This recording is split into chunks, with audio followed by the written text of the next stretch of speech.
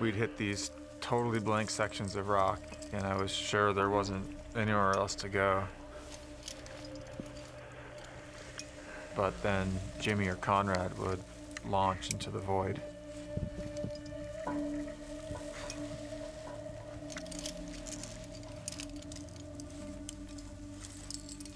You know, this is steep, modern A4 aid climbing. It's using tools. You're a craftsman, tapping and pounding and tweaking. And he's like this cabinet maker, you know, chiseling away this cabinet out of walnut or something. Except, you know, if you hit that chisel one more time in your cabinet maker, maybe you split it and you ruin this cabinet. Bummer.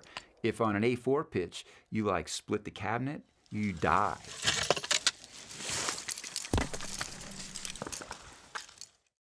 Meru is a documentary about climbing a mountain, but not just any mountain. It's a mountain in the Himalayas, but not just any mountain in the Himalayas.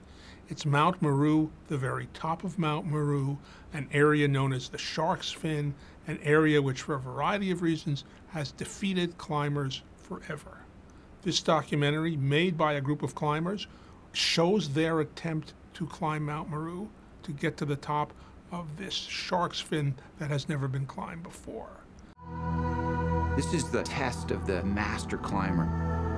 Jimmy and Conrad have climbed Everest 4 or 5 times. This is a whole different kind of climbing. Even though it has wonderful images and great footage of the climb, this is not just a film about climbing. This is a film about the human drama. This is a film about the psychology of the 3 men who are attempting this climb, what happened to them off the mountain, made their story on the mountain so much richer, so much deeper, so much more complex.